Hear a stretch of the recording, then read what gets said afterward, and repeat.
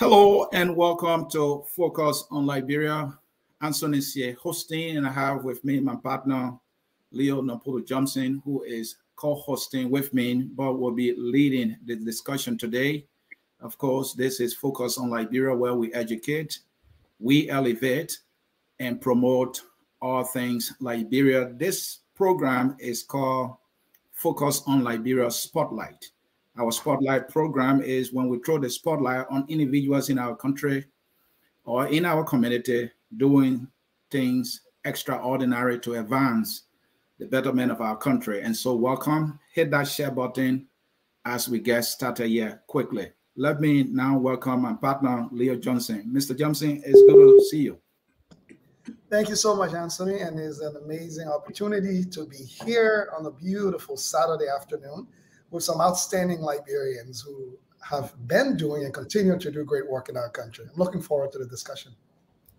Thank you so very much. I will now introduce those who are doing extraordinary things in our community. I have with me Dr. Clarice Kulah, who is here. Dr. Kulah is the CEO of the Providence Preservation Foundation, and she is also a representative from a group called the Year of the Diaspora. Dr. Kulah, welcome to Focus on Liberia. Hello. All right. Also with us is Dr. Nicole Cooper. She is the CEO and Medical Director for Wellness Partners Clinic. Dr. Cooper, welcome. It's good to have you. Thank you. Okay. Also here doing something extraordinary with her institution is the CEO of Yasa Rose Edit Learning. I might get in trouble here. The name is Kuawogai. Please correct me on that one. Welcome. It's good to have you. Thank you. Korbalagae, Kuawogai. Thank you, and thank you. It's good to have you. We have on the phone and joining us from Liberia, Hesta Baker. She's a tourism consultant with Unchained Africa. She's here on the phone. Her voice is lively. Let me hear you. How you doing? How is Monrovia? Oh, Monrovia is great, and thank you so much for having me. Thank you. And we are expecting Naquetta Rex. That is Naquetta Rex. She is an elected representative for the U.S. state of Colorado. We are hoping she's going to join us soon. These are the outstanding Liberians who are doing extraordinary things in Liberia with their respective institutions.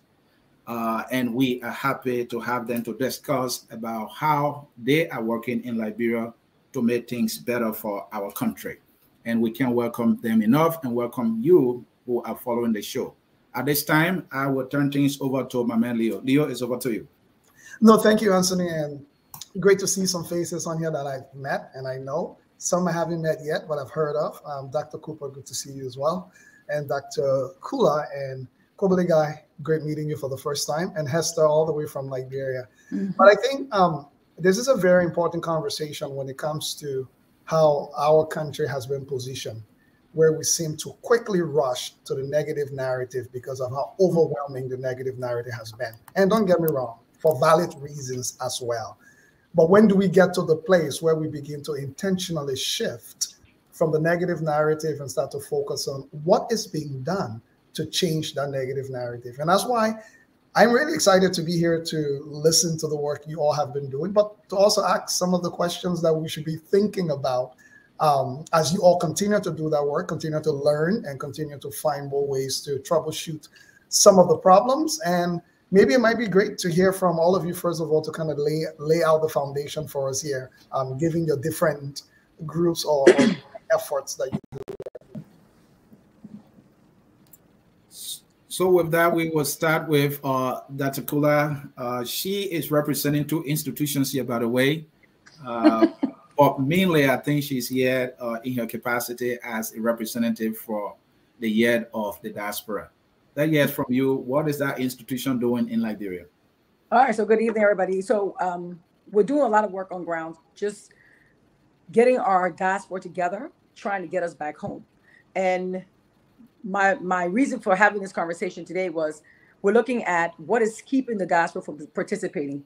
A great number of things are. But when you talk to a lot of diasporans, especially people that have children, the first thing they say, education. You know, what's up with the education system? How can my kids go to school there? What are the better schools in Liberia? And there are some.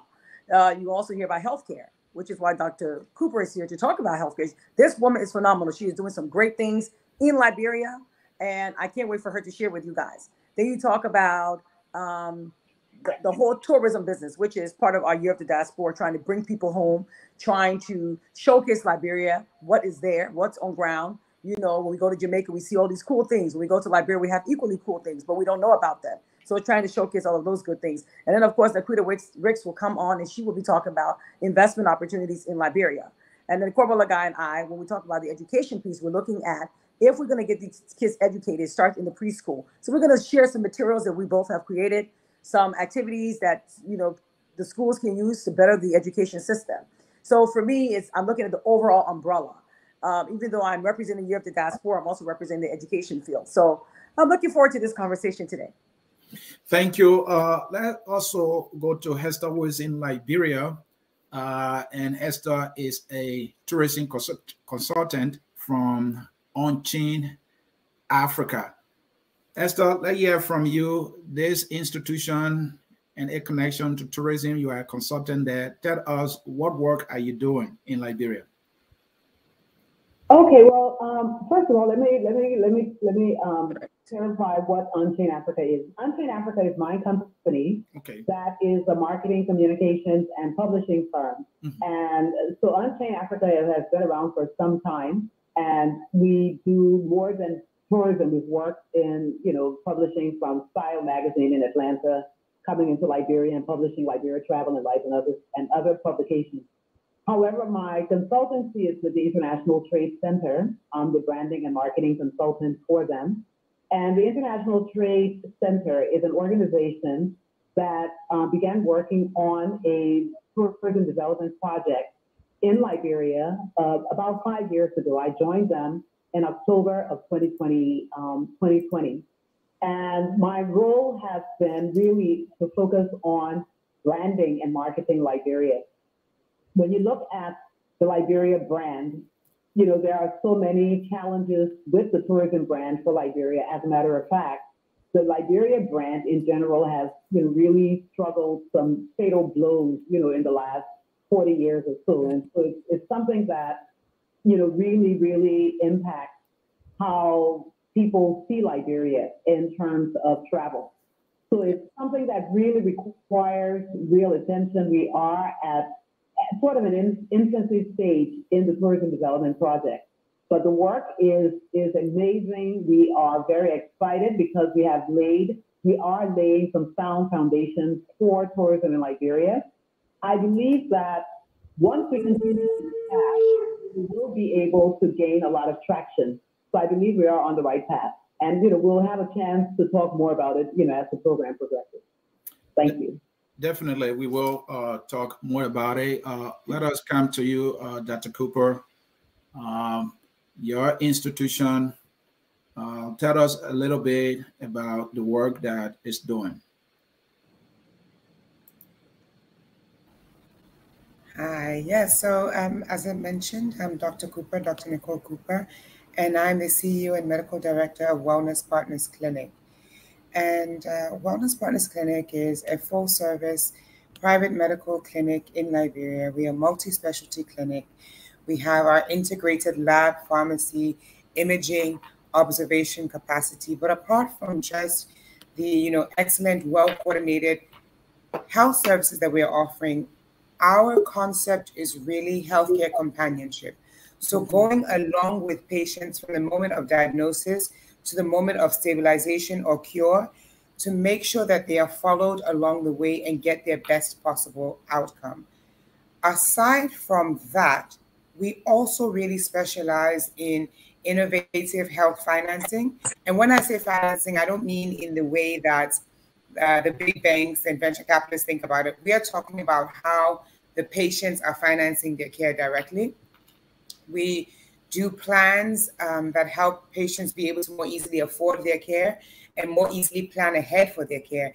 And we're also very focused on healthcare coordination, because a lot of people in Liberia follow their doctor from hospital to hospital, and they have the utmost confidence in the provider that they see.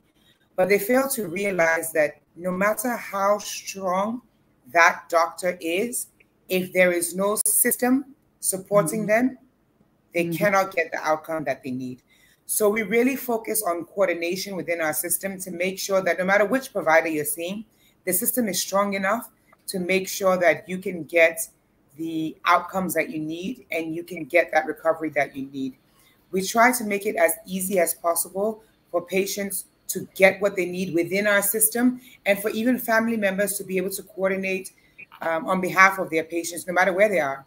You know, we have all the time.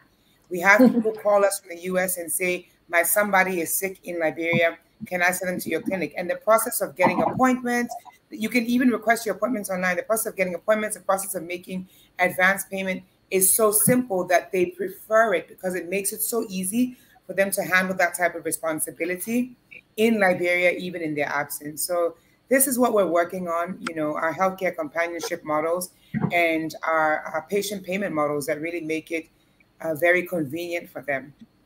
The idea is just to create that system that's as easy as possible for patients to participate in their own care and really be able to stick to the plan so that they can get that best possible outcome. Well said. Thank you. Next, we want to hear briefly from Yasa Rose LLN. Korbalagae, Kuawogai. I am the CEO and founder of Yasa Rose Early Learning. And Yasa Rose Early Learning is a company that focuses on making sure young children know how to read while helping parents and teachers make teaching easier. So what we have done is in Liberia, we've produced resources for early learning centers there already. And that has been through partnerships with Zeta Phi Beta Sorority Incorporated, Delta Iota chapter, making sure that we're supporting early childhood, because often even in developed countries, early childhood is left behind. But if you pour into young children early on, you actually spend less as they get older. So just really focusing on making sure that literacy is at the forefront and providing resources that are developmentally appropriate to schools and to parents, as well as supporting through any kind of teacher training. Great stuff. Thank you very much, Korbalagae. Thank you.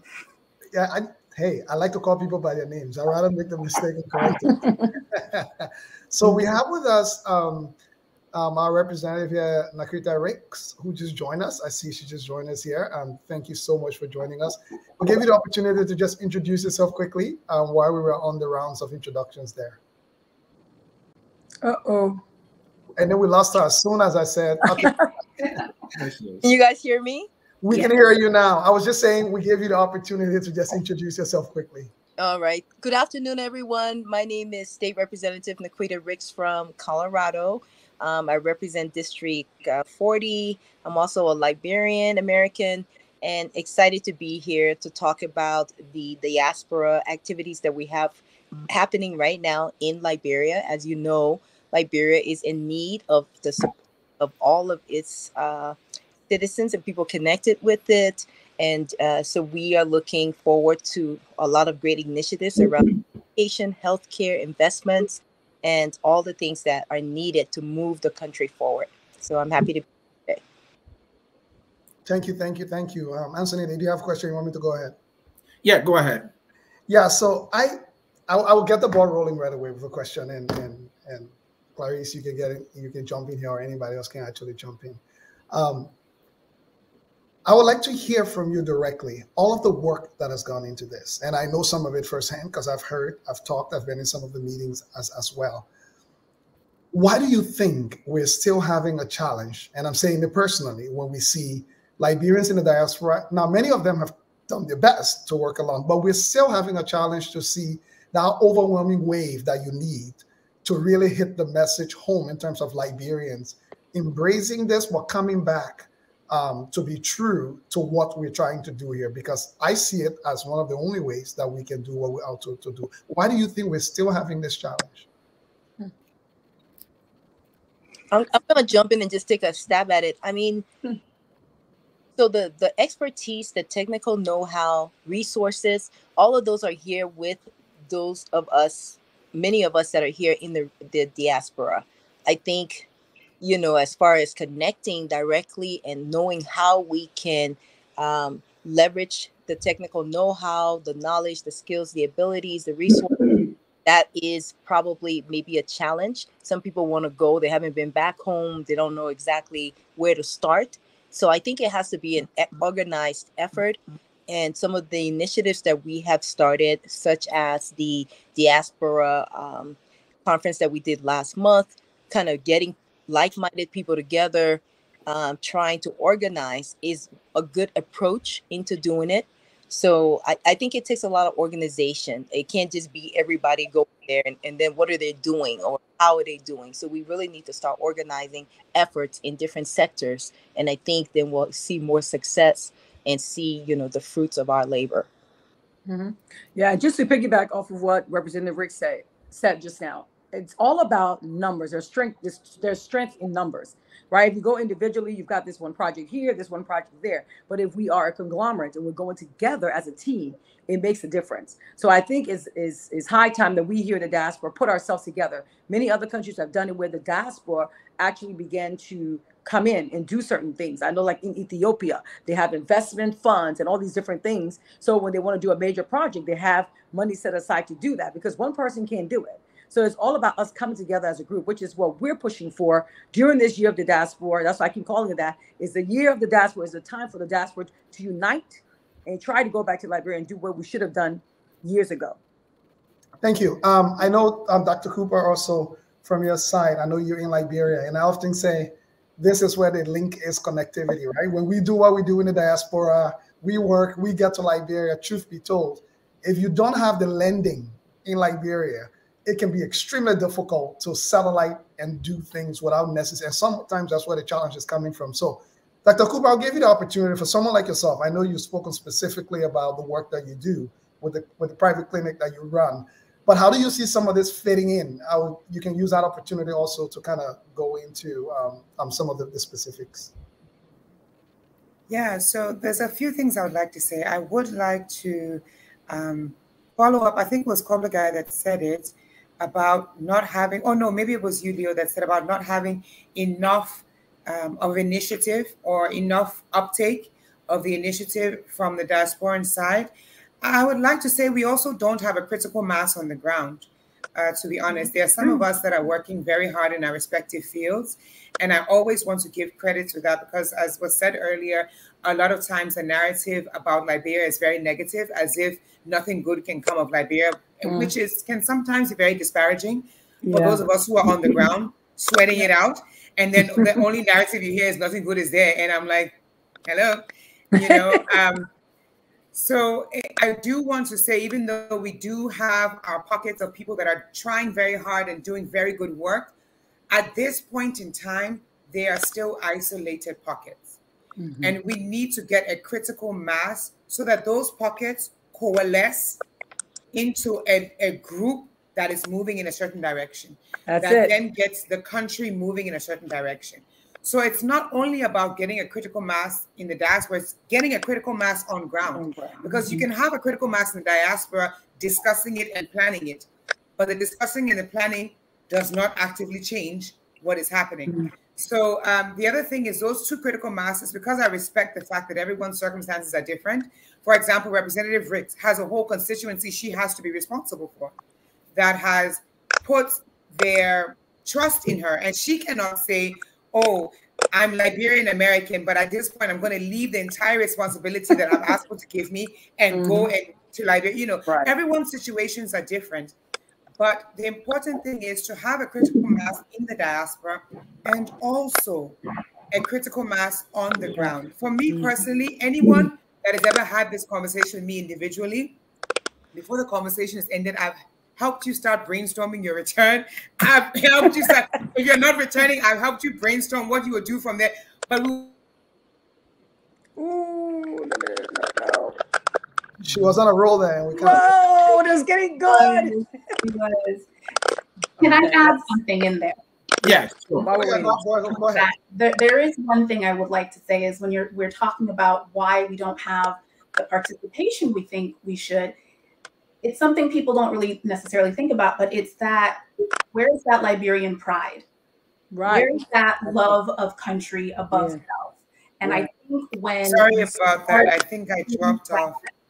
Oh, sorry. Let me just finish real quick. Yeah, Korbalagae, just finish. Was trying to fill in there, then you can come back. Yeah. And if we can get some of that going in the people who are in the diaspora, that will help with the idea of getting people wanting to return home, because then there is that pride of, I'm Liberian, they need my skills, I have something to contribute that is of use there. So I think working along, thinking of the technical things, but also the pulling on the heartstrings of people to come back either physically or with their talents in some way to contribute to moving Liberia forward. Okay, Dr. Cooper. Dr. Cooper, you can finish. I think the point that I was just trying to finish up is it's important to get that critical mass on ground to start pushing things forward and getting the change that we want to see going forward.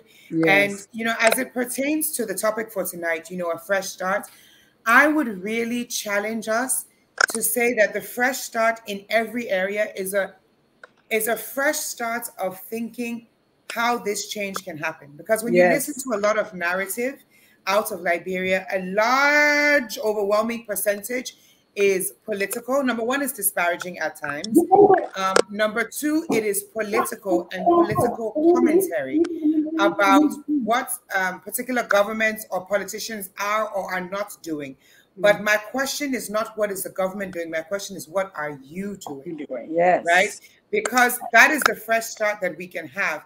Government come, government go. Soldier come, soldier go. The barracks are still there, right? The barracks are still there. So the idea really, we need to start that fresh start with who do we think is going to make this change.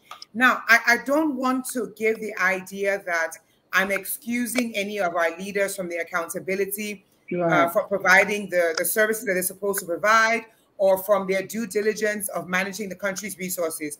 We have to continue to have those conversations. We have. It happened again. Yeah. Is Hesta still on? Can I pop in? Yeah, go ahead. Hesta, I have a question for you. You are focusing on in the branding area. Talk to me specifically. What are the things that we need to brand as a people so that Liberia can be in a place that we all will be like, yes, this is my Liberia. What are those things that we need to brand? Oh, she's back. Sorry, I was just finishing one last point, which is that we do have to have those. That's hold on 1 second. So maybe you can hang in tight there with a question. 1 second. Since Dr. Cooper is back. Sorry, I'm going to finish this sentence so that I can be done once and for all.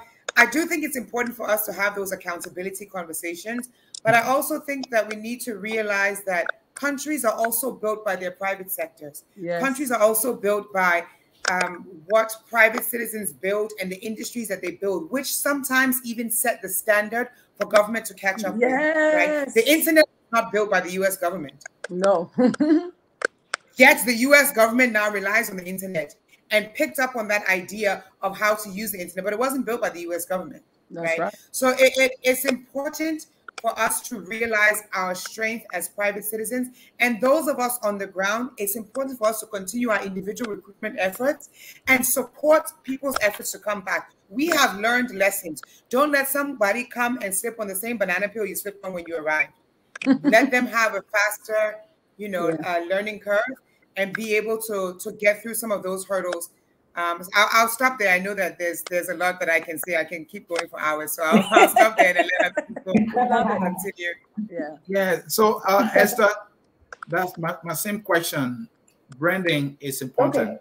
It has to do with the image of the country. What are the things that we need to brand as a people so that our nation can be what we want it to be?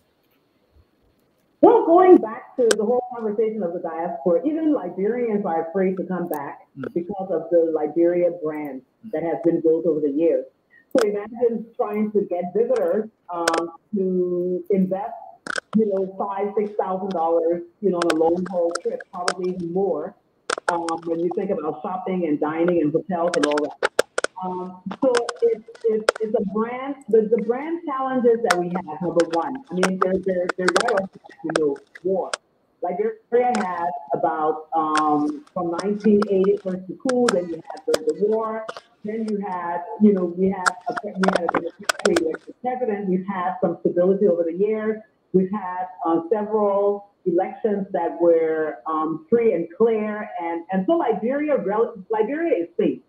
However, the international community, when they go onto the internet and they research Liberia, let's say somebody's trying to find a trip, a place in Africa to visit, and they decide, well, we'd like the Liberia tour. We hear that, let's say an African American says, well, we hear that Liberia. Are you there? My people, I got to tell you, long time orange now. We have to try. But the problem is when you go. Hello? Yeah, go ahead. Can you hear me? Yeah, go ahead. All right, but the problem is when you go onto the internet and you begin to research Liberia, what you see are images of child soldiers. You see images of Ebola. You see images of poverty. And those are things that the average visitor will shy away from. I mean, nobody wants to come into a place that they consider to be, a security threat, or a place that might be, so high in poverty, or a place that might be, when you talk about disease and stuff like that. Now, lately, we've had this garbage situation that also has, become a major brand challenge for Liberia. So those are things we have to, first of all, we talk about rebranding Liberia. Those are the narratives that we have to now work really, really hard to change. We have to be on the internet as Liberians, and we have to start showcasing the beautiful things about Liberia. Liberia is much more than, the war ended many years ago. So we know that we no longer are in war. Ebola came and Ebola went. So we know we no longer have the Ebola problem. We do have to deal with the garbage situation because it is coming to a crisis level, especially in Monrovia. However, Monrovia is not Liberia. So when you do go outside of Monrovia, you do have beautiful places, mountains, waterfalls, beaches, culture, heritage, and so much more that you can see. So the brand Liberia right now, we spent about 2 months through 11 stakeholder meetings coming up with a brand for Liberia. And the brand that we developed was Amazing Discoveries. And from that Amazing Discoveries brand, we are now beginning to push forward with many actions to make sure that we do try to get the tourism industry up and running and try to get people coming home. Get Liberians, first of all, to be the first guest. Let the diaspora come home. Then we can begin looking at the international market.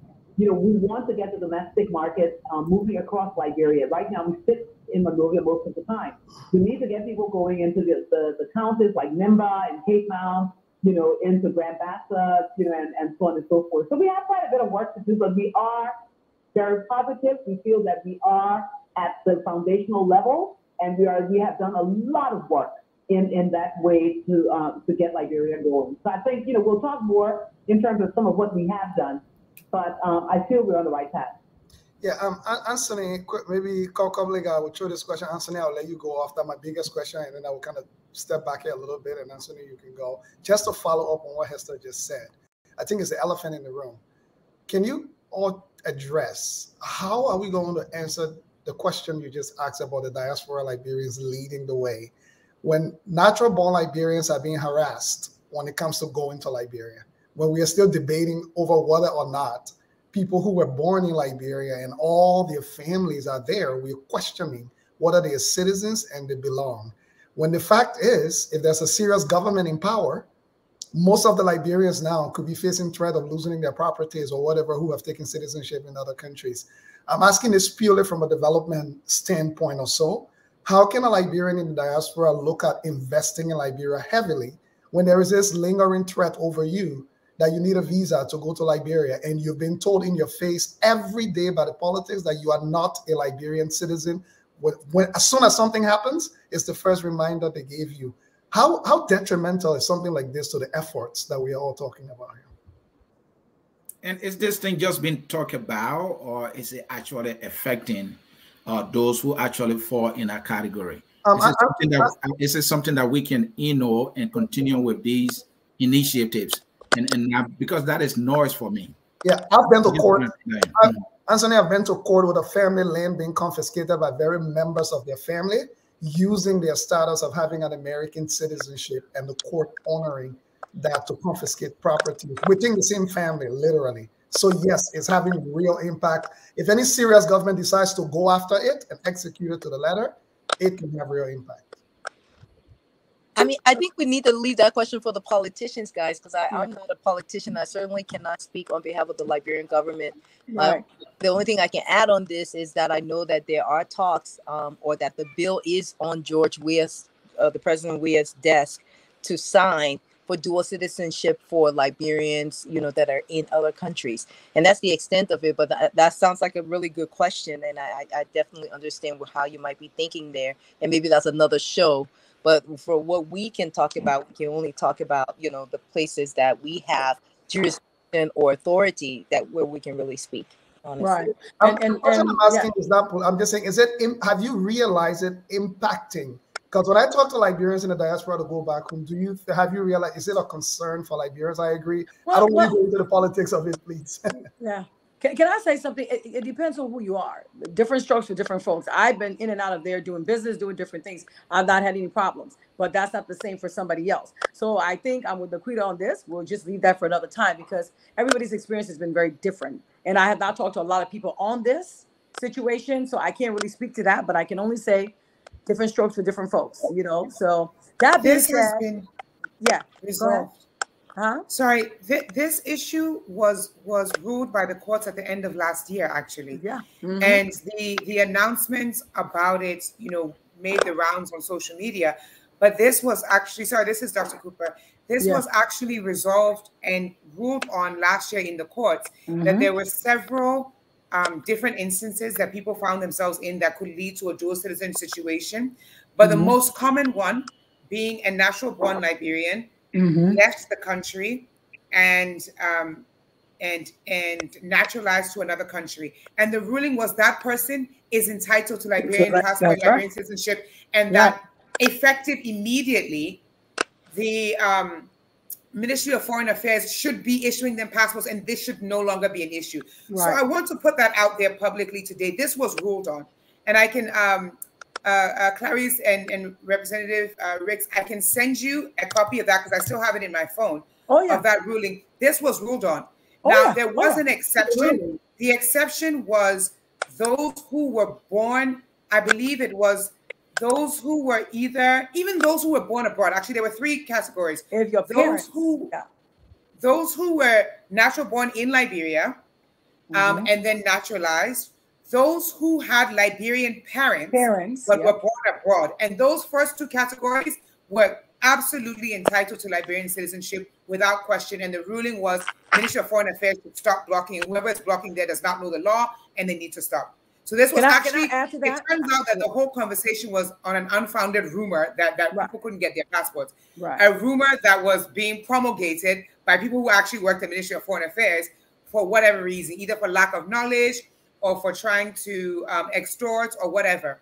Now, the third category was tricky, and that had to do with Liberians who may have been born to parents of two nationalities and only ever took the other nationality. Now, I'm not sure why that was a distinction, because that person still has a Liberian parent, but for some reason in the law, that seemed to have been a distinction.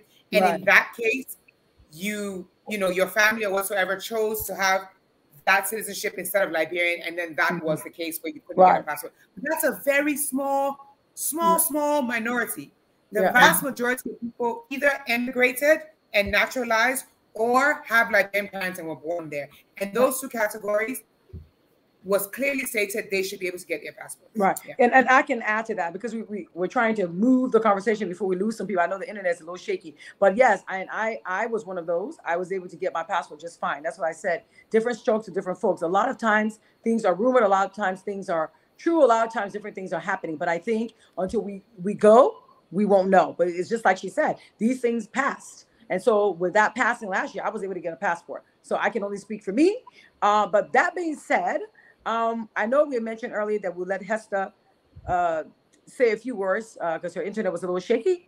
So we could go back to Hesta because Hesta is going to speak on tourism in Liberia and some of the trips we have planned. Dr. Cooper is going to speak on health.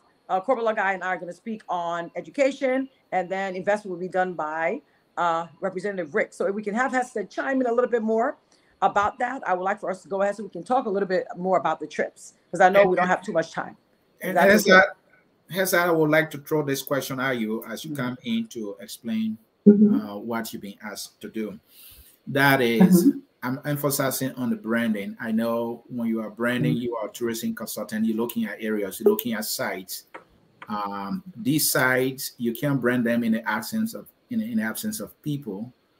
You have to include the employment aspect in it. So walk us through from those listening, what are they talking about? How does it impact me or a Liberian, a family member, or in terms of employment, in terms of the image of the country? So how is this branding thing going on, looking at our site, the different historical sites?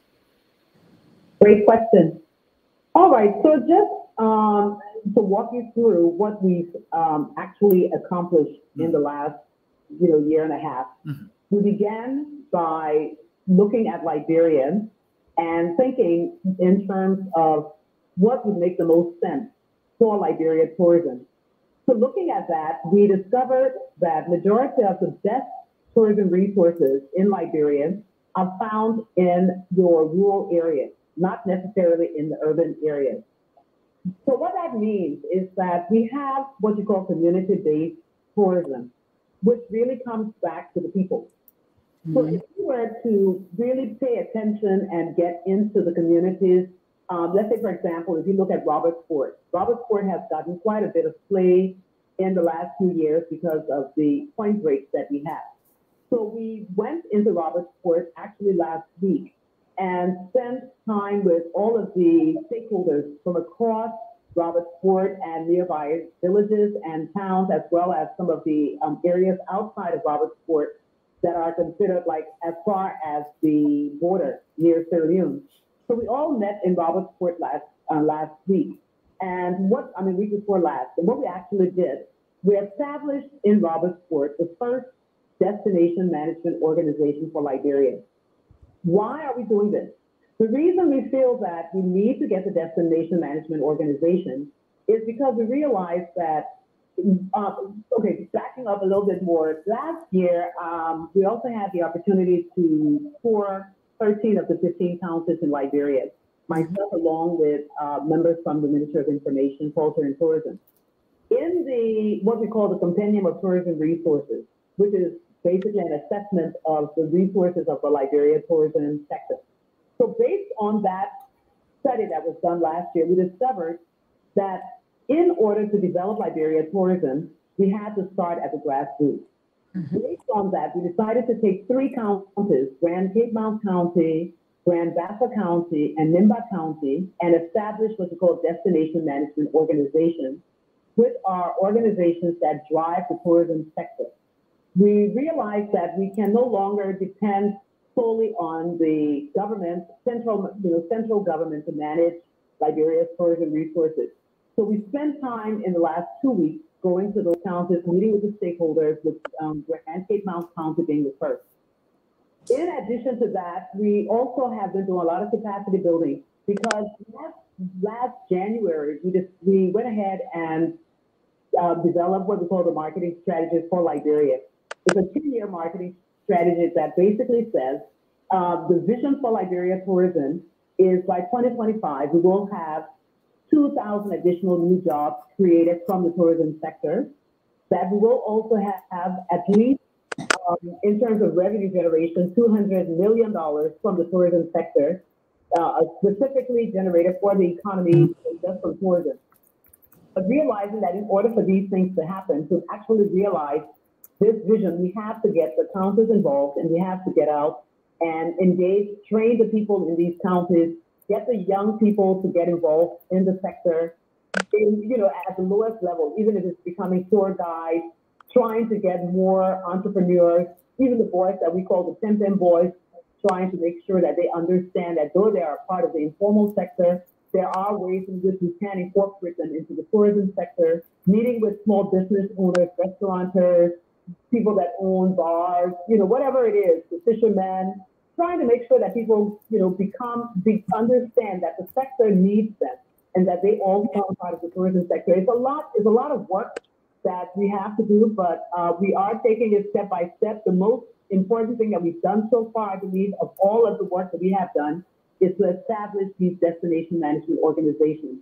And it's pretty exciting because we're able to establish in Nimba, for example, we have a 9-man committee that will lead the tourism for Nimba County. In Grand Bassa, there are 7 persons that will lead the tourism for Grand Bassa, and likewise in Cape Mount, there are 7 persons. So those 7 people, the 23 people will be coming into Monrovia, going through a series of training, and they all also developed, for example, in Cape Mount, there were 5 projects that were highlighted that must be done in order to at least begin the groundwork for tourism in Cape Mount, and likewise in Grand Bassa, likewise in Nimba. So a lot of work. It's so much, to discuss. There's so much going on. But just in a nutshell, that's where we are now. And I think in terms of our branding, if we can once we get these counties up and running, we begin now to really begin transforming the brand, because these counties will have to spend a lot of time marketing themselves. They will have to set up their own platforms, like, as we have done for the national government. We have the new website, which is enjoyliberia.travel. We have all of the social media platforms that are created, including YouTube, Facebook, Twitter. So we want to make sure that the counties now also have these platforms as well. So it's quite a bit of work, but we're very excited. We're very optimistic, and we're excited to see how excited the counties are, and how interested in tourism. All of the stakeholders, from the police, the immigration, the mayors, the town chiefs, the restaurant owners, the hoteliers, we all got together over the last 2 weeks and met, and the conversations were amazing. Yes. Awesome. Now, can I add to what Hesta just said? That being said, Anthony, can you please put up the December flyer? This is one thing that Hesta and I are going to be pushing for tourism in Liberia. Like she said earlier, and somebody else mentioned, we need to get our diaspora Liberians home. They need to come first. We're trying to sell tourism to the world, right? So we bring our people back. So here it is in December. We have a series of tours. We have different packages here, starting at $2,144.77. That's just the air ticket. Right now, we only have Brussels and then a couple of other smaller airlines going to Liberia. So this flight is on Brussels. This is flight only. But if you go to our website, www.libyearofthediaspora.org, you will see on there where we have the different packages that can include hotels in different places. Because Robert Sports is one of the places that we're going to visit. Hesta's going to take us on this tour. It's going to be phenomenal. We have an opportunity to visit the different places that she's mentioning here so that we can see for ourselves. There's the Blue Lake. There's Patawi Waterfall. So many beautiful places in Liberia. Places in Buchanan, Edina, even Hesta's place, Elizabeth Village, in Bassa. We're going to go and see these things. We're going to Liberia as tourists, okay, this December. We go as Decemberese and, spend time with family. We can still do all those things. But I want us to be intentional this year. I want us to go knowing that we're going to visit like tourists do. We want to go and see. So when we come back, we can tell our friends, African Americans, Caribbeans, Caucasian, anybody, this is what we have to offer in Liberia. We want you to come. It's time that we become spokespersons for our own country. You know what I'm saying? That is the way we're going to have to do this. Even right now, I'm going next week to Liberia. Hesta and I are working with the Journey Home Festival, and they're doing the Juneteenth celebration in Liberia. If you know anything about Juneteenth, it's when the African Americans in Texas realized we're finally free back in 1865, when freedom had already come 2 years prior. All right, so we're looking at uniting that movement with our 1822 celebration, or if you will, 2022 celebration of our bicentennial. So on the 19th, we're going to have a service at Providence Baptist Church. But these guys are African Americans who have been living in Liberia for about 5 years. They've been bringing people on this Journey Home Festival. And this year is the first time they're actually going to have what we have here. Ebony Magazine has a representative that's coming. I think Travel and Leisure has a representative. And Travel and Leisure actually wrote a wonderful article about Liberia. So we've got people who are coming from the diaspora who are not necessarily Liberian born, who love our country, and they're trying to bring people, tourists to Liberia. We need to be doing the same thing. So I'm appealing to all of us. Hesta and I, all of us in this call are appealing. Dr. Cooper is appealing. She loves Liberia. She wants to see us come home. You know, Representative Briggs, all of us, Korbalagae, we want to come home, right? So the goal is then, let's be spokespersons for our countries. Help us pass this message of what we're doing in Liberia. The Juneteenth celebration is June the 17th through the 27th. The December trip is December the 15th through January 4th. And then there's even the July trip, people that want to spend Independence Day there. There's a flyer out for that. You guys can contact us if you want the ticket. I think that trip is July 21st through July 29th. But there's just so much that Liberia has to offer. And with all the work that I've seen Hesta and her team do on ground, it is high time that we in the diaspora try to help. Let's facilitate that. Let's go back. Let's be the tourists that is a stepping stone to bringing other tourists into Liberia. That's my piece. And I just want to jump in as well. So last December, we also did the African Chamber of Commerce.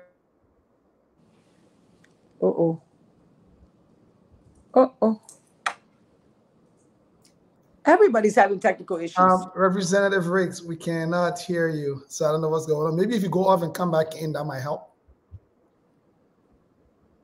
Korbalagae, I know you've been a bit quiet. You want to jump in while we wait for Representative Riggs, maybe to see if she comes back in?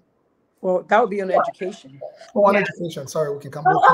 I can speak as someone who's just, maybe she's back. She's back. Now we cannot hear you. We can see you, but we can't hear you. Naquetta, we can't hear you. We can't hear you. We cannot hear you. I don't think she's hearing us either. No, she's not hearing. Somebody might have called her. Okay, what I wanted to say was something just very quick. Look, if we want to really get to help the people of Liberia, one of the best ways that we can help the people of Liberia, when you come to Liberia, go to the counters. All right, when you go into Robertsport and you stay in a hotel in Robertsport and you eat in Robertsport and you go fishing in Robertsport, whatever you do in Robertsport, that money will stay in Robertsport with the people that are there. If you go into Nimba, if you go to hike in the Nimba Mountains, or if you go to camp overnight in the Nimba Mountains, the rangers that are there will benefit. The people in Yikipa will benefit. If you go into Grand Bassa and you go into Edina, you will have to sleep, you will have to get on the boat, you will have to do so many things. This is how we make an impact on the local community. We have to realize that community-based tourism can transform Liberia. It has a lot of money in it, but the people get to directly be impacted by it. So I hope when Liberians come home this year, instead of staying in Monrovia, it is critical that people get outside. But when you get out of Monrovia, that's when you realize how incredibly beautiful Liberia is. But we have to be brave and say, let me go up to the mountains and let me sleep in the mountains. We took Naquetta, Clarice, and many of us went and slept in the mountains. And it was amazing. So we have to do more of that. Yeah. Thank you.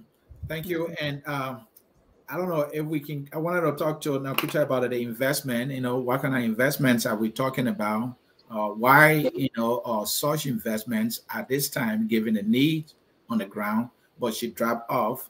And so I am quickly going to go to the educational side here quickly. Yes. Kuawogai, you talk about teacher training.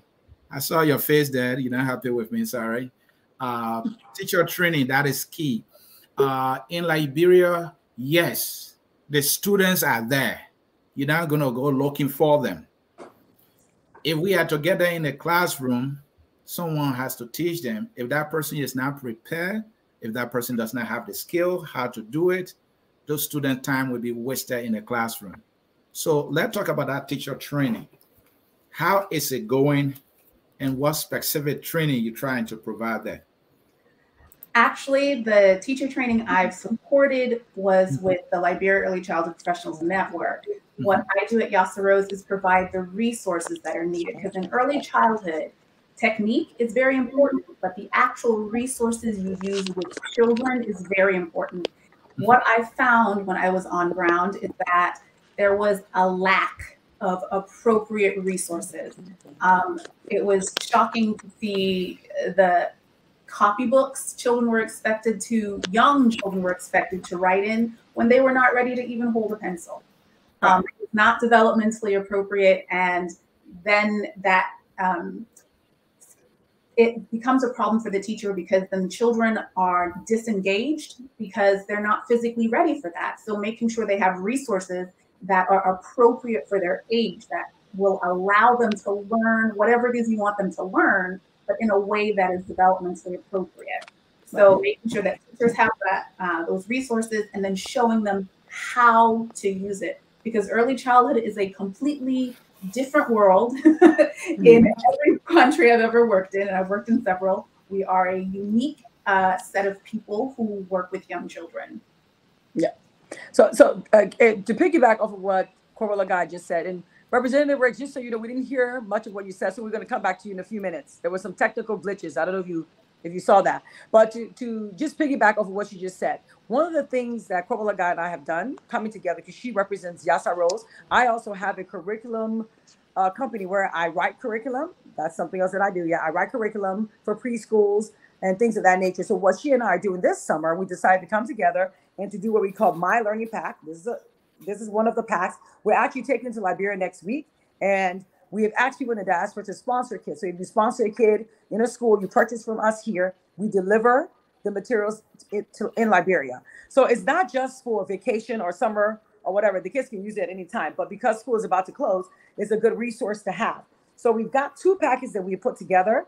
One is for pre-K and one is for kindergarten. So this one here is for pre-K. I'm going to show you. All right. This is an activity book. If you open it up, you know, you have here where the kids can trace the letters, and then at the bottom, they circle things to start with that letter. So you have language arts in the front of this book, and in the back, you've got numbers, and the kids get to learn to count. You also have this material that Korbalagae put together, and this one is a mastery of some reading skills, whereby the kids have to figure out what does not belong. So you've got a heart, you've got the sun, and you've got scissors. Well, we know that sun and scissors both start with the letter S, and heart does not. So then you give them a little clip, and they can clip on the one that doesn't belong. These are very important early learning skills that children need to have. And what we find in Liberia is, and in a lot of third world countries, you know, we do a lot of mode memorization. It's very difficult for children right now doing it that way, because some children who have access to the internet, right? They come home, they're sitting in front of their computer or their mom's phones. It's very interacting. It's very exciting the way learning is being done. And then you go to school, and some teachers like SSO, GO, go. That's boring. You cannot learn when things are not like exciting. So as early school teachers, we need to create that lifelong love of learning. And the way you do that is getting the right materials, having the teachers trained properly, you know, because if not, like Korbalagae said, you're going to lose the kids, right? So I'm going to show you the second pack. This second pack is also, this one is actually for kindergarten. So this one has a little bit more skill. So you got the language arts, is a workbook, again, with language arts in the front, lots of reading comprehension skills, activities in here, lots of phonics. And then in the back, you've got a lot of math skills, addition, subtraction, missing numbers, all that good stuff. So I did the workbooks, and then Korbalagae did the other activity. So this one is called Crack the Code. I just want to show you guys quickly, because I want people to fully understand what we're trying to create here. So the first one is a picture of a lemon. You have an L. An elephant starts with an E, you know, that kind of stuff. And you're just trying to figure out what the word would be if you were to crack the code. So the idea is giving students these kinds of things that are fun. They're hands-on activities. They're not sitting there bored. They're doing stuff. They're moving. Children have to be engaged. You know what I mean? So like when I do teachers training, I talk about the engagement. You have to engage kids. They're not just going to sit and listen to you, you know? And when the kids don't listen, then we say, oh, they're so bad or they're so naughty. No, it's all about how we're teaching, what we're teaching, what materials are we putting into the hands of these young people that we're expecting to do work for us. We're expecting them in the future to be, you know, people that enjoy learning. But in order for me to enjoy learning, somebody has to show me the ropes. Somebody has to introduce some things that are very exciting. Now, part of my curriculum, we use things like, you see the map of Africa? We use things like that. When we do the alphabet, we've got alphabet books, we've got alphabet cards and charts. We've got the actual curriculum that the teachers can use. A is for Africa, not apple. B is breadfruit. C is cassava. D is donuts. E is Edo. These are things that children in Liberia and West Africa see in their environment. We have to start bringing charts from all the different countries. That's for these countries. What about our children? What about what they know? P should be for pepper. Okay, they know that mom cooked with that pepper. She beats it in the mortar and she uses it to cook. Take things from the children's environment, right? And use it for the betterment, because kids are more apt, even adults, we're more apt to learn something if we feel a part of that something, or if we understand what all of that something is about. So R for me is about rubber. We tap rubber in Firestone. We do a lot of different things. So the goal here is really to use the resources that we have on ground. Marbles, okay? Sticks, we can use sticks to count. You put the stakes down as counters. We don't necessarily have to have the Unifix cubes that we use in America. There are other things on ground that we can use. If the school is in the village, all of the things that are around there, we can count coconuts. We can count mangoes. You get what I'm saying? It doesn't always have to be something that's from the outside world. I just want to throw that in. And I'm sorry, real quick, I know Korbalagae and I are talking on education, but Representative Riggs has to go. So do you guys mind if we just hear from Representative Riggs one more time before she leaves? Yeah, if she's on, we've been challenged. So if she's on, that's great. Yes, go ahead. Please let her talk. Representative Riggs? I don't think we'll have her on. She's been struggling. She said she can't hear us. That's the reason why we don't have her on. I think she fell off. She fell off. But she sent me a message. Okay. Well, if we see her come back, we'll just stop the conversation. Yeah, so if she comes back, we can just usher her in immediately when she gets back. Okay, Korbalagae. Yeah, Korbalagae, before you go with your point, maybe I can add this question for what Dr. Kulah was saying, and you can jump in there quickly. There's been a conversation around, have you guys ever, and this is amazing, by the way, I'm fascinated by this, and I think this is something we should all be sharing everywhere that we actually can and trying to support. Yeah. Have you guys ever factored in the thought process, and I know this is a long term, around language? One of the challenges having Liberia, when you go to rural areas and schools, there are these traditional tribes and languages that are widely spoken. So English itself becomes a challenge there. And again, like I said, this is a bigger conversation. But maybe as educators, as you guys continue to develop, is this something that could factor in the long run? Go ahead. Yeah. Well, actually, a lot of my background has been in teaching young children who have English as a second, third, or fourth language. Me too, yes. And my most recent teaching experiences was in the UAE, where our children were coming from Arab-speaking backgrounds. And research tells us that when they're very young, what you should do is teach in their native tongue, no matter what it is, because they are able to better express themselves, they understand things better. And then you can layer on the second language on top of that, because then they'll be able to communicate with the wider society. But whatever their mother tongue is, and actually my sister and I were talking about this, not just the mother tongue, but the mother accent. Very important, because the way you hear things is very different. So if I was like in the UAE, the way I speak to them, I try to mimic the accent they have, not as I'm making fun of anyone, but I know it's easier for them to understand me when I speak that way. And that is something you would have to look at when you're hiring your teachers as well. What accent do they have? Because at the end of the day, they need to be able to reach those children that they understand the information, regardless of the language. And then you layer on whatever the national testing language would be, or the language of business, etc. So it's a wider conversation looking at what the larger society wants as the language of commerce, what the world needs as language of commerce, and then backwards mapping it to what is that home language that child is having in their village. Because I'll tell you, in the UAE, yeah, they speak Arabic, but Arabic up north and Arabic down south, completely different. So even that, we had to adjust. So it's the same thing. Honestly, a lot of the things and conversations I had over there map over to Liberia. It's very interesting for me. But making sure that children have access to the content in the way they can receive it and understand it is what's most important. Yeah. Oh, thank you. Yeah, no, thank you. Great, really, really great point there. And maybe someone else can jump in. Because what I was thinking, like you were saying, Liberia is already separated by regions and popular tribes, right? If you go to Grand Bassa, it's predominantly Bassa people. Right. If you go to Cape Mon, it's predominantly Vai and the Mandingos. If you go, so, the thought process was, as educators, as you guys are continuing to develop, just starting to think, how can some of these content, going back to the value of it, as to how those languages can start being prioritized, not being extinct, because that's what we're seeing now with kids growing up and having no clue of those languages. So thank for your, and with your expertise, I'm pretty sure that's something you guys will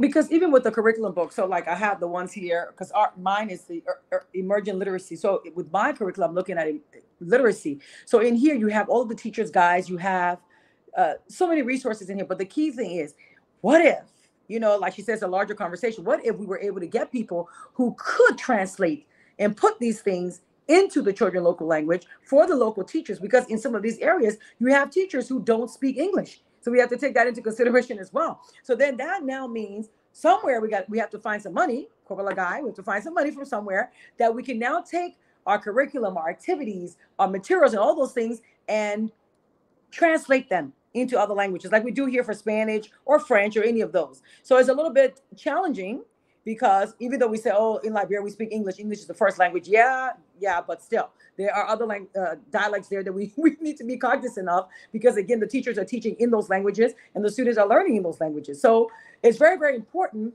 how we do this. So we have curriculum now. We've got all these wonderful materials that Korbalagae has as well. We've got all these kits that we put together. What do we do next with it?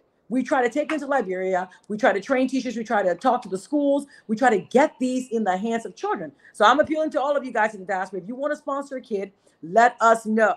Our website, I don't know if Anson, if you can put our website up so they can just see that.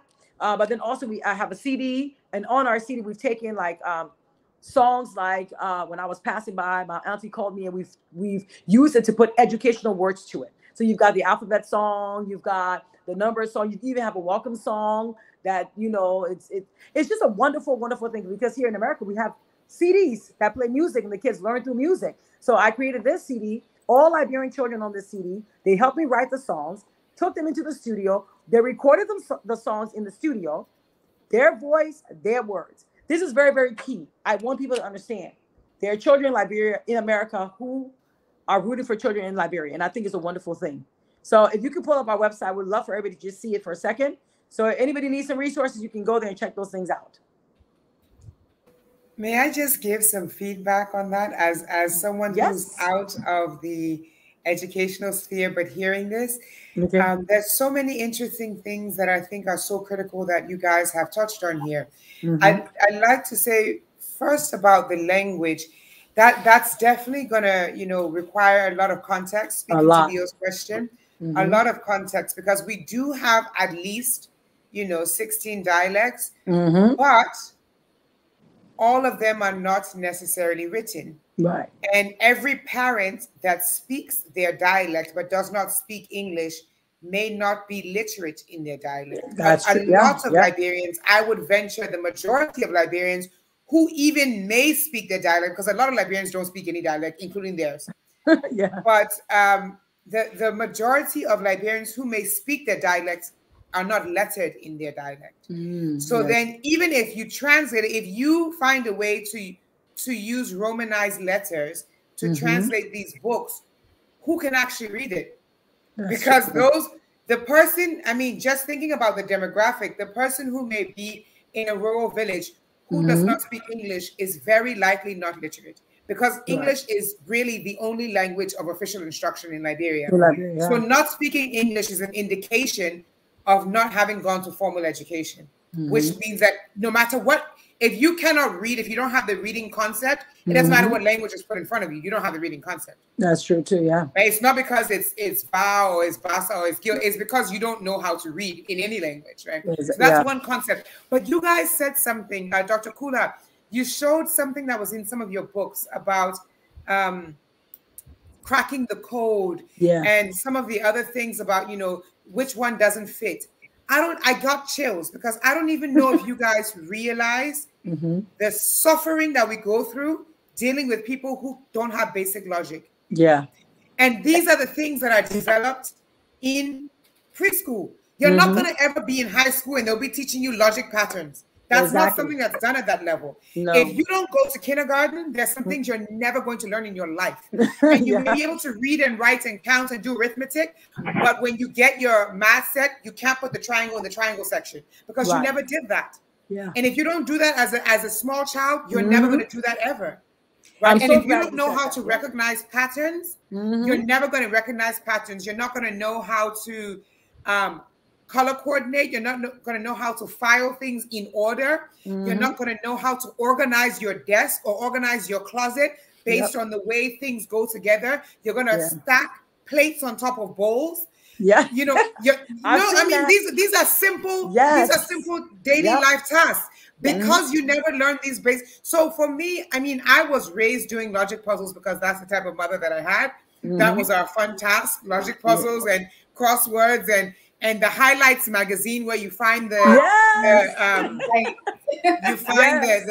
little objects. But those early learning logic things, that is transformative for society. Because living in Liberia full time, and you can go to a bank or you can go to an institution, and the person cannot follow your logic pattern. And it's not about they can't read, it's not about they can't fill out the form. It's the logic pattern, which is something very intangible. And if you have missed it and reached adulthood without it, it's very difficult to explain to an adult how to grasp that. So this is society transformative work. Those logic patterns, that early childhood education, it is generationally transformative. Having lived in the generation that didn't have it, like watching the generation that didn't have it, I can tell you the difference that's going to make in 15, 20 years. If that happens at a wide scale now, it will be a different society. And this is something that we see oftentimes with, and you know, there's a lot of contention about it. You will see people who move from the diaspora back to Liberia, and maybe we're in marketing or comms or whatever, and they get to Liberia and they work in a totally different field. And they succeed in that field. And the people who were born and raised in Liberia have a lot of contention because this person have a degree in it, I study for it, but they had logic, analysis, and transfer. That's true, And nobody can understand how somebody came from a comms background and has now gone into administration or whatsoever, or came from a finance background and is now in marketing. It is because it's not the finance degree. It's the logic and the ability to recognize patterns and figure things out that's allowing them to succeed in a field they never formally studied. Girl, that's giving me chills. Tangible. Now, I mean, I got honestly when I heard you talking about logic. Oh my God! It's like usually when she gets to the closing point, then we kind of lose her there in the sweetest part of it. But to follow up on what Dr. Cooper was saying, like all of us are saying here, this is going to be building the foundational bedrocks of our society again. I just wanted to provide some information.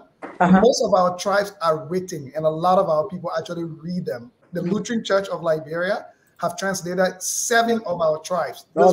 She's back. Okay. This book is 7 tribes of Liberia, all with the alphabets, the numerics, the basics. That's good. I think connecting with a group like that, in all Lutheran churches, the Bible is translated in all of those 7 languages. People read them every Sunday. But the type of foundational piece you guys are creating, and we don't have to just write them down. Some of them can be taught orally. And teach the kids some material, right? So find ways to gradually start to build some of that in. This is transformational. That's what we're trying to do. The first packet. Dr. Kulah, I want to chime in. Hesta? I'm listening. I'm listening to this, and it's so amazing.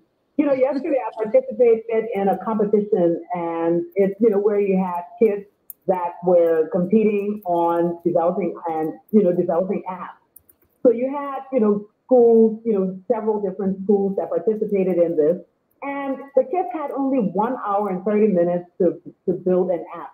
And these are kids that have never, ever been involved in any form of technology. I mean, from different schools. You even had some of the children, which broke my heart, were children who are kids of that so-called word that we use in Liberia called Zogos. I hate to use that word. But, their kids were also a part, so these are kids whose parents are struggling with drug and alcohol abuse and what have you. But they also participated yesterday. And it was quite impressive. And they were primarily like around the 6, 7 years old, you know, let's say 6 to 12-year-old group. But to see them get it, you know, in 1.5 hours and be able to stand in front of a group of nearly 100 people and do presentations, let me know that the Liberian children are very, very smart. Yes. But given the opportunity, you know, and so I think what you all have is an opportunity. And so I really hope that people will support it and that people will, you know, take these children. I mean, the lady who was handling this program with the kids that are, whose parents are dealing with alcohol and drug abuse, her name is Janet. And I asked her yesterday, I said, Janet, so what happens with these children? She said, Hesta, they have to go back into these, you know, the ghettos right after, you know, I'm done with them to go right back.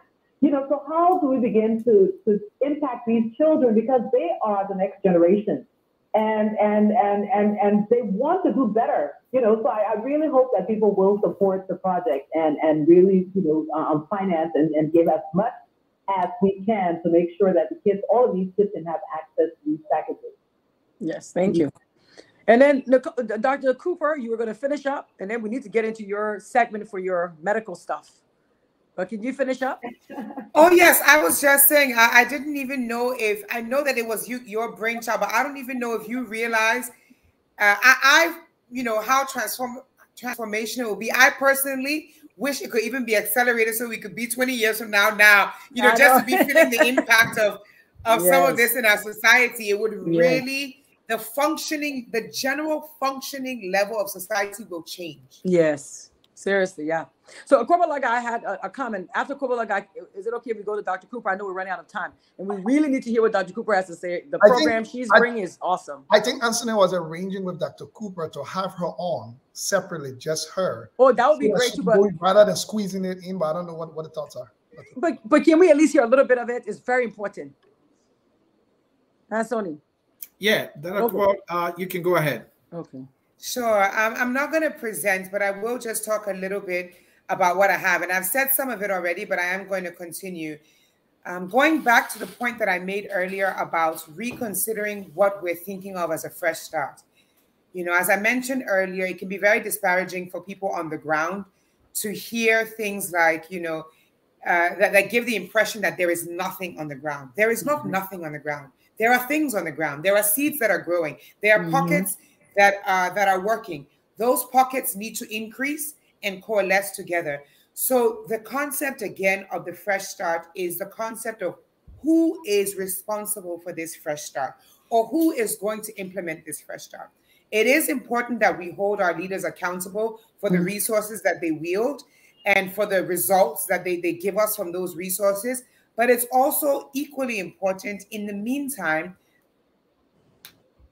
Oh, every time it gets good. That's one of the reasons why we need to arrange to have her maybe just for her stuff is so good. Okay, so Korbalagae, why don't you say what you were going to say while we're waiting for her? Because time. Okay, I was just going to finish up saying that that with what Dr. Cooper was saying, that was the logic behind the task cards. Yeah, they are task cards that support independent learning, but also bring in other skills that children need. Yeah, as the more you can build those networks in their brain while they're young, it's easier as they get older. So it's not just about literacy. They gain confidence in being able to read, and then their parents gain confidence in their children. And like she said, it impacts the wider society. So as I was developing those, that is the logic behind such a simple thing that a child can do, but it has such a huge impact. Yeah. All right. At this time, Leo, we'll take a break, and when we come back, we'll look into comments. And Dr. Cooper is back. When we get them. Okay. Because of time. And Dr. Cooper, like you agree, we will schedule with you so that you can present that valuable information. Yes, it's very valuable. Good for all of us to hear from you. So we'll take a break. When we come back, we'll be doing comments and then calls, and then we'll go into closing. And you guys can very well contact us again, to do more. I know the multiple topics, so we can nail it all in detail as we all want to. So a short break, and we will be right right back. At Focus on Liberia, we discuss everything Liberia, from education to politics, arts and culture, entertainment, agriculture, history, religion, family, and technology. Focus on Liberia uncovers and showcases the best of Liberia and shows the world the truth about Liberia. We educate, elevate, and promote all things Liberia. We conduct interviews, panel discussions, debates, and more. Tune in to Focus on Liberia on Facebook and YouTube and be a part of the stories that make up the news. This is Focus on Liberia, and I am Dennis Jack. And I am Anthony C. with my partner Leo Johnson. The program you are watching is Focus on Liberia Spotlight, a program we use to throw the spotlight on extraordinary Liberians doing extraordinary things for the improvement of Liberia. We are back with you. We will be reading comments here quickly, and we will read a few of them. Let me start from the beginning and see which ones we can read here quickly. Let's hear from Mohammed Masakwe. Watching from Bombing Highway, Amadou Town, respectively. So people are watching. Let's hear from Dr. Pajibo here, watching from Ghana. In as much as we are craving for the involvement of the diaspora, our people back home should be willing to open their arms to receive ideas and other benefits. Let us hear from Stanley Thomas Sewon. This is what I set FOL apart from most media institutions. I left Liberia many years ago and I want to go back for vacation. Where do I start in terms of attraction, entertainment, culture, heritage, and food? How is getting around to those places? You see, so you are giving somebody the leeway here, which is very good. Dr. Pajibo here again writes, what Liberia lacks so much is not human and material resources per se. Our problem largely is poverty of ideas and leadership. This is the very reason we need to be united and see ourselves as a single nation. This one is from our CEO. Watch Focus on Liberia for the diversity in internet television programming. We educate, we elevate, and promote all things Liberia. Then is right. Dr. Pajibo here again. The branding of Liberia should also start with a very independent judicial system that is investment friendly. He writes.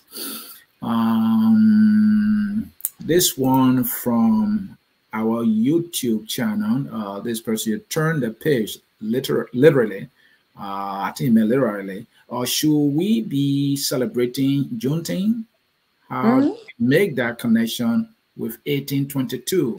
That is the question there. Let's hear from Andrew Tucker. Thanks ever so much, I believe, for the show, and I am watching you from my Bella community, Kakata City, Magibi County. People are watching. You don't believe. Now you believe it. Nyata Herring writes, man, I'm just on for a minute, but I am loving what I'm hearing right now. You have to love it. Danny Menta Monfasa says here, waiting your turn is learn at the beginning level. How do we trace some of the ills in our society to the lack of these basic skills in kindergarten? Then that's kindergarten, and I think he's going back. A long one from Yanta again, exactly our reason for establishing Morovia Rees and Liberia things. Cheese is the game in schools and communities. When I watched the kindergarten children set up a cheese bowl, that just validates the point you just made. Our children are extremely bright. Things are happening on the ground. And yes, our drug challenge young people are not illiterate by no means. She concludes, and this one is from Stephanie Central. Are there any education programs being developed for adults? Few comments there, and back with you. Any of you can respond. Well, I'll start with the Juneteenth one, right? Can I say something about the Juneteenth? Yeah, please. When we posted things about the Juneteenth, a lot of people said, what does Juneteenth have to do with 1822? The connection of this is the freedom of a people, liberation. It's always been key with people of color. So you've got the people of 1822 who went to Liberia. They had not been to West Africa since they were taken from there, but they left everything that they may have had here in America because it felt like true freedom would only come if they were outside of this country and they were able to be somewhere where they had a footing, in the ground. And so they were rushing to that liberation, to that freedom. Same thing with the people of Galveston, of Texas, when they got the news that they were free. They too were waiting for that day of freedom to come. So at the end of the day, the connection here is freedom. It is liberty. We as people of color, through all of the issues with slavery, all of the issues with, are we free? Are we not free? Where does true freedom live? Is it here in America? Is it across the borders? Blah, blah, blah. All this good stuff. It all boils down to we as a people, we are resilient and we want what we believe to be true freedom. And that true freedom in Texas was Juneteenth.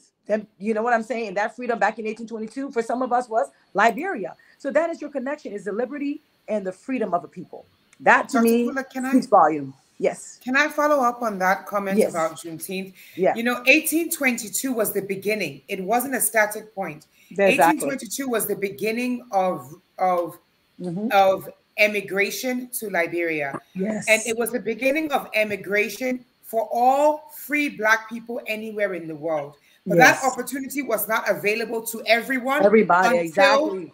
1865 Juneteenth, right? Because in 1822, freed people, freed slaves or former enslaved people started coming back. Some of their counterparts in Texas didn't even know that they weren't supposed to be slaves anymore. Yes. So Juneteenth is when they actually got to know that they actually had that freedom. Yes. And, you mentioned that it's all about liberation. And indeed, it's true. The motto on our coat of arms, which I usually wear, every day, is the love of liberty brought us here. But I usually say more accurately, the love of liberty brought us together. There were some people already here. Let's just be honest. Yeah. There were some people already here, but it's the love of liberty that brought us together as a nation. Right. 1822 is when the love of liberty brought some people across the ocean to meet others who were already here, rightfully. That's right. But 1847 is when the love of liberty brought us all together, because what was happening in the region at that time? That is when all of our neighbors were being colonized. And because the colony, the settled colony, not foreign colony, of Liberia at the time had international recognition and was able to offer protection from European empire and colonization, we came together. Right? So that is 1847 is when the love of liberty brought us together as a nation. Yes. Right? So yes, it's all about liberty, and that opportunity for 1822 was not even available to everyone until 1865. So 1865 is almost like part B of what started in 1822. And for me, that is why I have to say Juneteenth is one of my favorite holidays that exists in any country. Because it is the official writing of such a severe injustice that was happening at the time. Yeah. That has to be celebrated far more than holidays that celebrate, for example, the author of the largest Holocaust in the Western Hemisphere has his own holiday, right? Yeah. He has his own holiday in October in the US. But this holiday rights a wrong. Yeah. Anyway, I'm not going to go on to a soapbox, but I'll leave it there. But make sure you come June 19th. Add something else too. Hold on 1 second. Make sure, Dr. Cooper, on the 19th, you're at the church. On the 19th of June, come to Juneteenth celebration. You'll see how both of these time periods are coming together. Yes. Go ahead, Hesta. Okay. Now, what I was trying to say is that Liberia also, beyond just those of us that you say, well, you had those that were on the ground, then you had those free Blacks that came to Liberia. One of the things that we must also realize about Liberia is that when the free Blacks came to Liberia, one of the things that they vowed to themselves was that they would never, ever allow slavery again. And we must keep in mind that at that time, slavery was still very much prominent on the West African coast.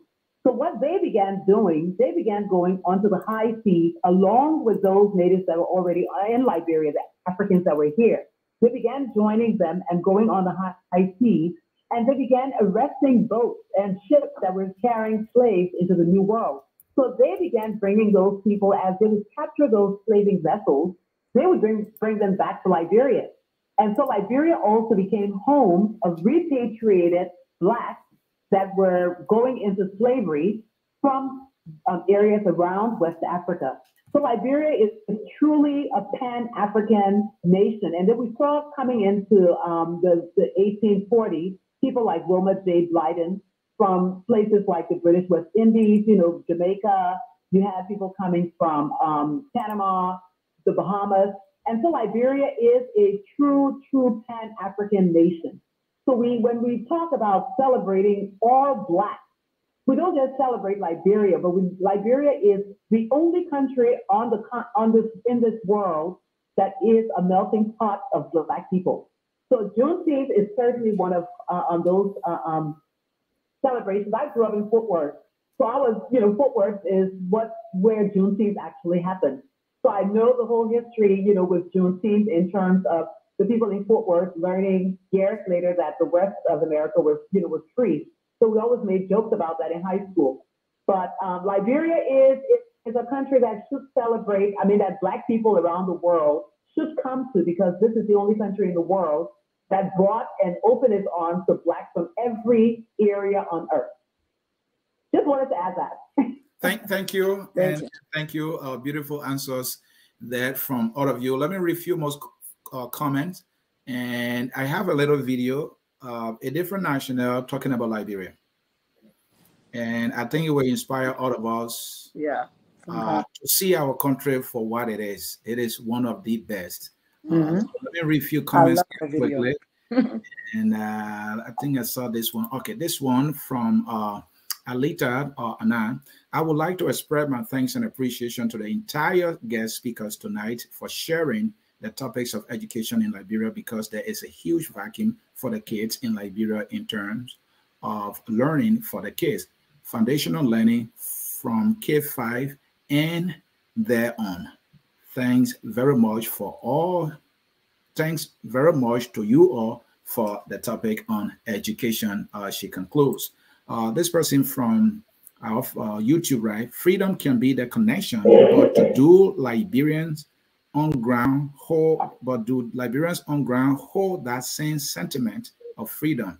Yes, I think they do. 1822, 1865, decades different. I agree that the connection of liberty, we hold this. How do they?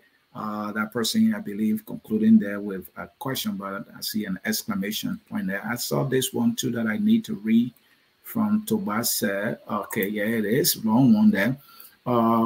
60 Minutes documentary on Liberia during the Tomon and the Tobot regimes. According to the 60 Minutes reporter, all it got from America was a memory, a grand old flag with 49 fewer stars. The currency is the US dollar. The mailboxes are American.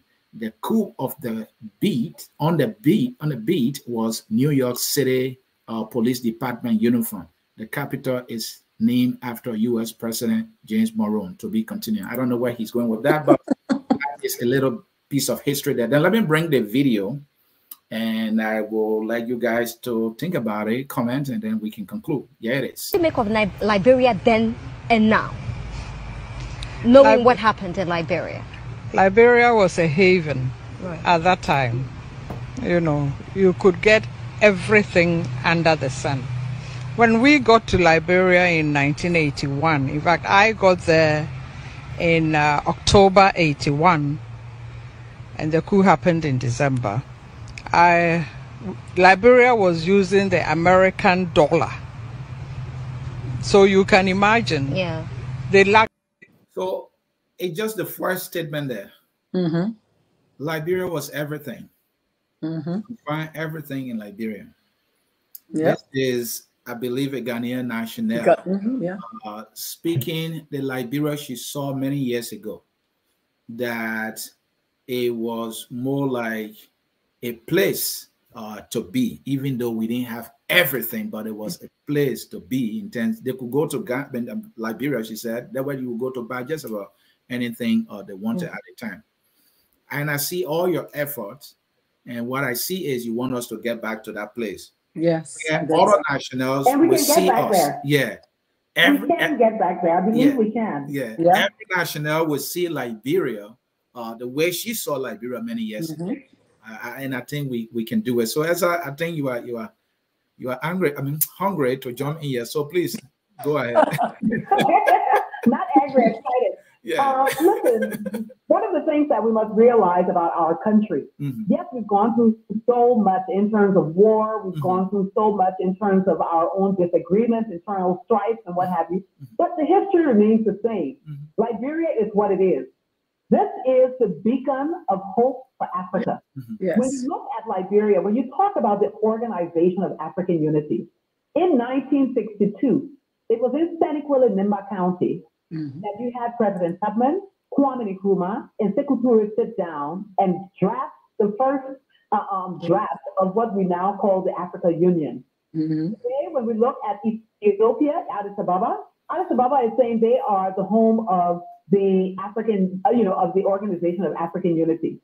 We are sitting by and seeing our history being depleted or taken away from us because we are not doing anything about it. Look, we cannot change history. Liberia is what it is. When you look at the Organization of African Unity, or the AU as it is today, the AU is an organization that says that each country in Africa will have its own president. That was President Tubman's idea of what the Africa Union should be. Kwame Nkrumah was, his belief was that there should be one president and it should be a Pan-Africanist continent or one big, country. But today, when you go to the AU, you do not see Tubman highlighted, but rather you do see Kwame Nkrumah highlighted more than Tubman. And I'm saying this to say that as we sit by and we continue to look at Liberia as Liberians and not appreciate all that we have done in history. When President Tubman became president of Liberia, there were only 4 countries on the African continent, that were independent. When he left, there were 40 countries that were independent. Liberia has been at the pinnacle of freedom. Liberia has been at the pinnacle of driving Africa. We had one of the first 5-star hotels in West Africa, the Ducor Palace. It was from Ducor Palace that Abidjan got its Hotel Ivoire, and it began the renaissance for Ivory Coast. So Liberia is a country that, unless we Liberians stop all of our bickering and begin to appreciate the beauty of what we have, granted, we've had all of these different issues and challenges, but it is those issues and challenges that have made us who we are. And we must come together and begin appreciating this and begin developing and building a powerful nation that we are. And I say this passionately because I firmly believe this is the beginning of Africa. This is the first country on the continent to become independent. The only country that became independent in the 1800s after us was Ethiopia in the 1880s. So we hold something very sacred. We Liberians must own it, take full responsibility for it, and begin telling our story and stop being so silent as we are.